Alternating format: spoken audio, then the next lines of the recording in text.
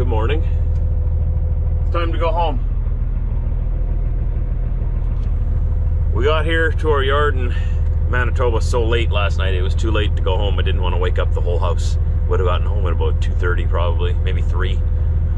Then I have to shower and then go to bed. So it was too late to go home. So let's go home now. The sun's up, it's morning time. It's a Saturday. Let's go get this truck to my shop, get in the pickup, and go get some stuff done at home. I think I gotta hang some Christmas lights. I think that's on my honey-do list this weekend. We also got some new furniture. I'm excited with that.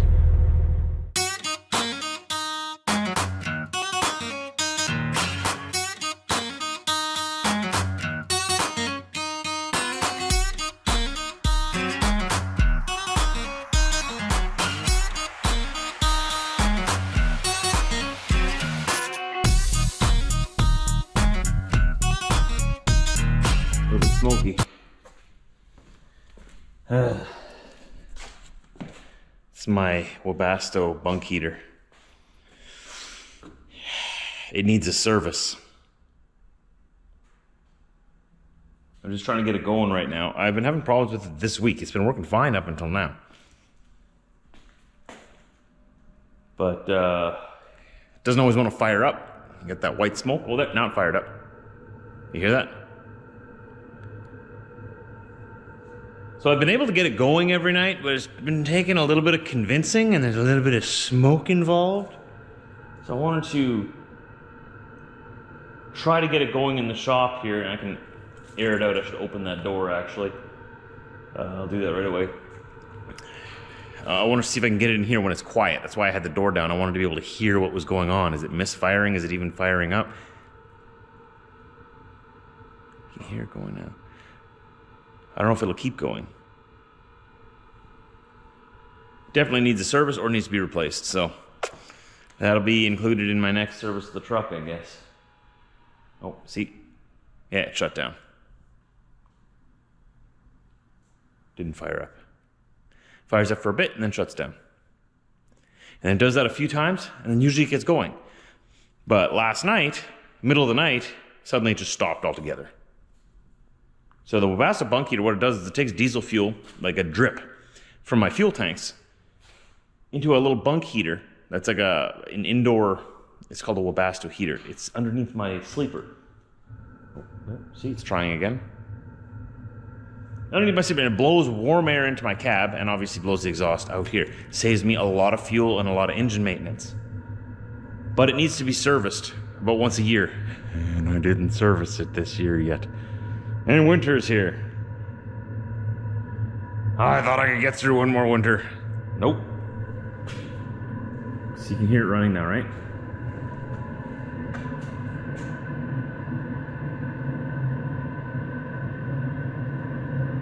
Sounds pretty good. See, the exhaust goes down underneath the cab. See a little bit of that exhaust smoke coming out. There shouldn't be any smoke. It's coming out from there.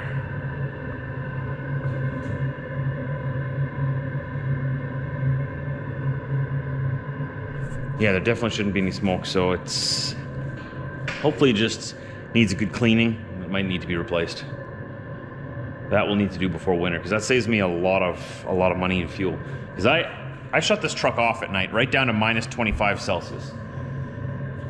So that thing keeps me warm in the cab through the night, and I have another one that's in that white box. There's another one in there. That one keeps the coolant warm inside my engine, so that in the morning, I have that on a timer. 2 hours before I wake up, that thing starts, warms up my engine, so that at minus 25, without plugging it in, I can still turn it over and start it in the morning, right? So I'm warm, the truck is warm, everyone's taken care of. But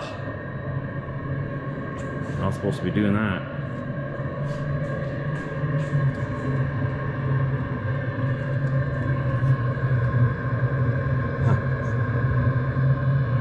The exhaust goes, oh, see, turned off again.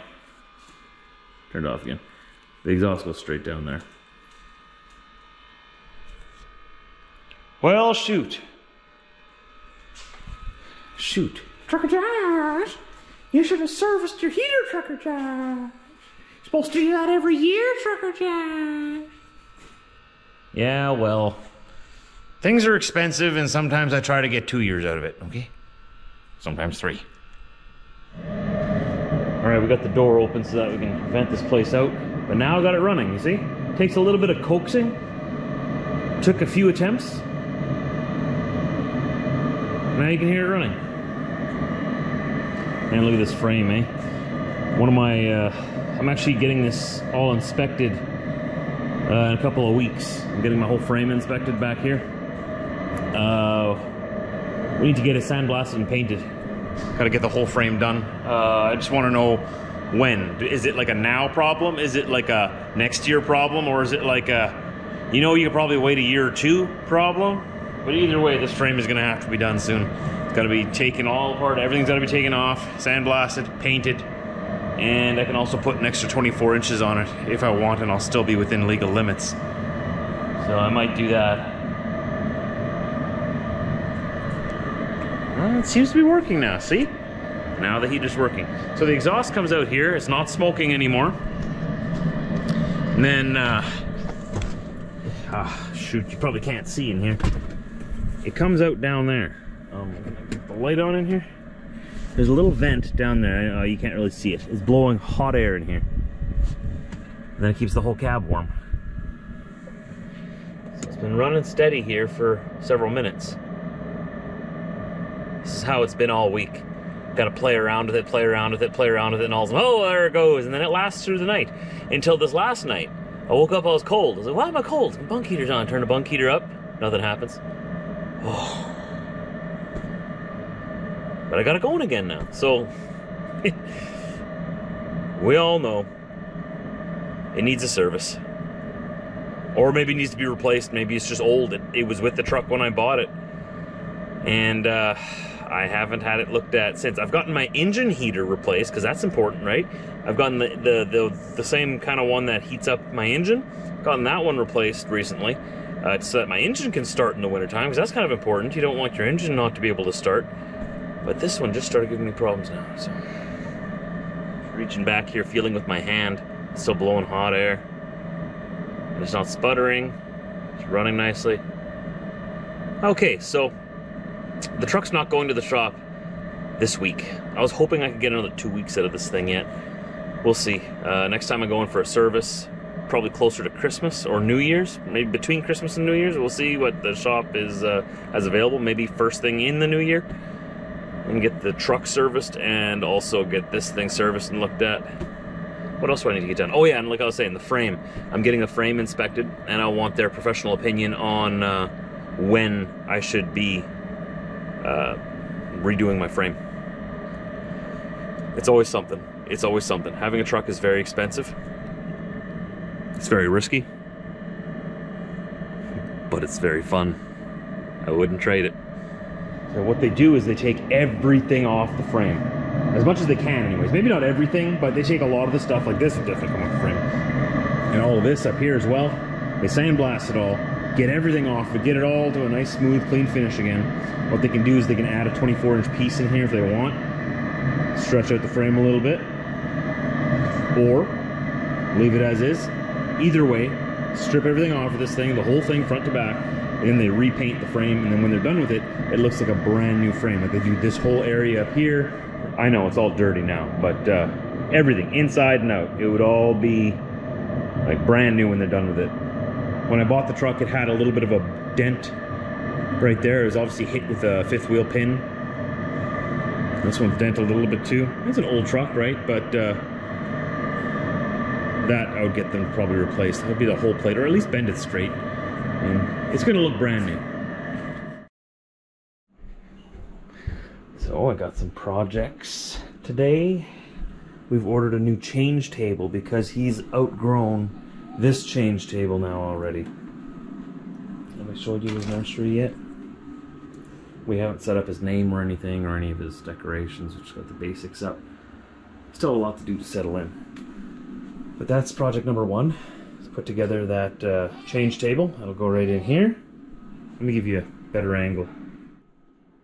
There, a bit better lighting.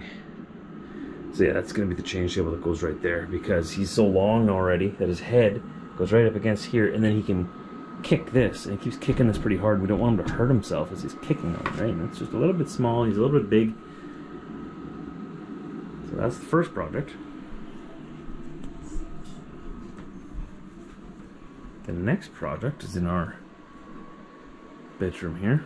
Well, I guess I should have cleaned this up first. Anyhow, whatever. This is real life. Real life, real log. We have this sheet over the blankets so that when the dogs come up here, it's easy to clean. We got a new dresser, which will replace that dresser there. And there's 2 boxes there. 2 nightstands that'll replace these mismatched ones. That one there. And that one there. Then we'll have matching ones, and the dresser obviously matches that as well. There's the light on in here. So this is our master bedroom.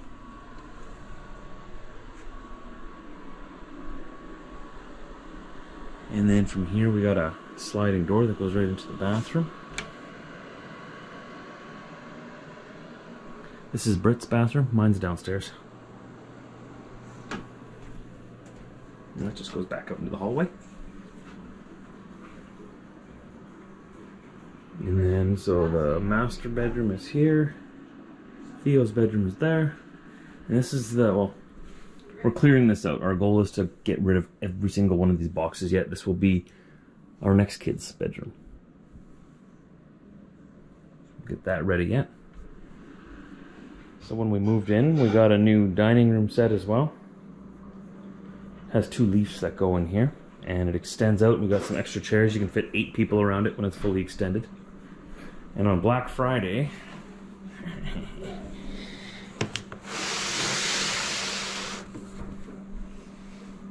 got a new TV. Only like $400. It's a good deal. I didn't even have to fight her for it. Nope. And that's going to, are we putting that in the living room here? Still undecided. Undecided. Because if we put it here, we would have to put it on a mount up there so that it stays in the corner. So we want the TV in the corner so that it sort of fills out the living room. But then we have to buy a swivel mount. Yeah. But we do have a mount where we could mount it right up on the wall over there. But then it's awkward watching TV if you're sitting on that couch. So we've got to put together that change table and then get those dressers set up. Mount the TV and set up the outside Christmas lights as much as I can get done this weekend. At least the front. At least the front, yeah. That's all I think we need. We are the house of shame on our block right now. Everybody else's houses are all lit up all the way down the street. Hey, we have our big snowman out front. Yeah, we got something. We have a wreath on the front door. It's not complete shame. But still, we cannot be outdone by our neighbors. We have to create a good first impression. At least a first impression. We can't let that first impression be like, oh, these guys don't decorate for Christmas. They'll see next year. They'll see. And then after all of that, and sometime today, I've heard rumors that a certain jolly feller is in town in a big red suit. And somebody gets to go and meet Santa for the first time today. So excited. I've been waiting my whole life to bring my baby to see Santa. We finally arrived. So, when you go through the kitchen here, there was the hallway that we were in before.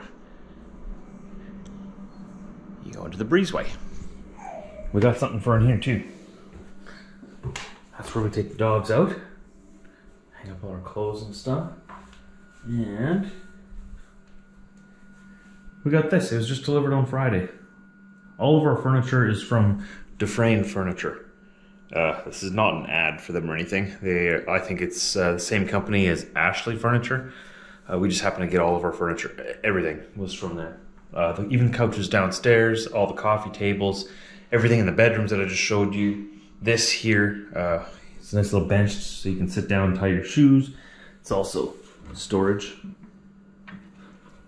I like to stick to the same place. I mean, you probably noticed that. Same thing with my truck, the shop, and everything else. I like to stick to the same place. I find a place that I like and I stick to it like glue. Though it would probably be good to do some shopping around sometimes to see if there are better things out there. But we found everything that we wanted at Dufresne, and been really good. And they have a location in Steinbach, so that helps a lot too. We don't have to go all the way to Winnipeg.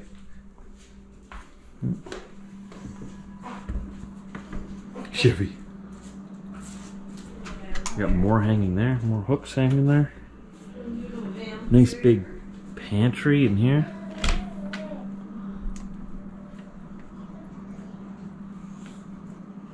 Got a Chevy right there.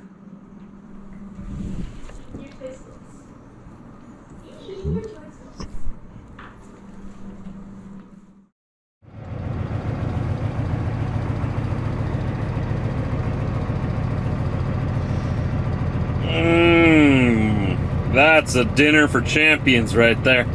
Uh-huh. Oh, I'm back in the truck. This is where I get a lot of my editing done. I found that I don't really get a lot of work done when I'm at home because I got better things to do when I'm at home than work. I try to get all my work done during the week when I'm on the road or in the truck.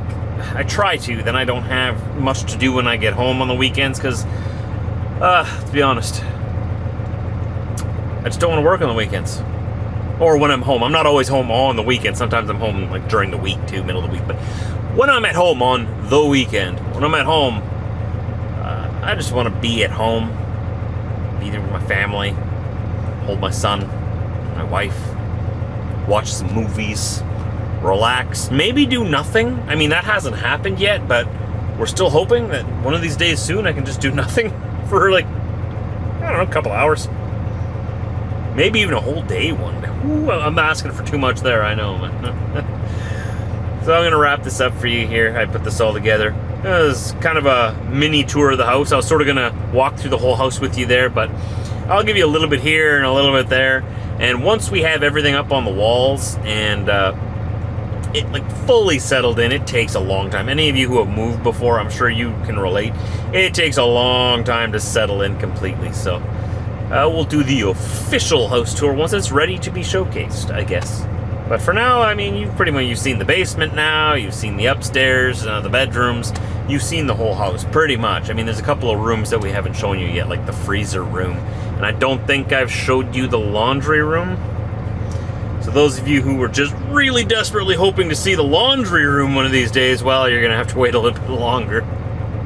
I don't know if you guys want to see this stuff or not, but even for my records here on my channel, I want to have one video where we sort of just walk through the whole place so that I can look back on it one day when, 20, 30 years down the road and be like, yeah, you remember when we first moved in? This is how we first had the house set up when we settled in. Yeah, you get it. Because these vlogs aren't just for you to watch, they're also for memories for us to go back on in the future, like decades in the future to look back on it, right? Thanks for watching today, though. We went to go see Santa that evening. That went really well. It was Theo's first visit with the big guy, so hopefully he told him everything that he wanted. I mean, Santa didn't even ask him. Thought about it later, I was like, wow, he didn't even ask him what he wanted. But I mean, he is only 8 months old, so I'm sure it was like telepathic. It was like Santa knows, he knows, right? So I'll see you guys tomorrow. Remember, when you're out there on the highways, to drive safe, keep your head up, pay attention to what you're doing on the road, keep your eyes on the road, keep your stick on the ice. Which means, in Canadian, that means pay attention. Be ready for anything. I'll see you in tomorrow's video. Don't forget to subscribe.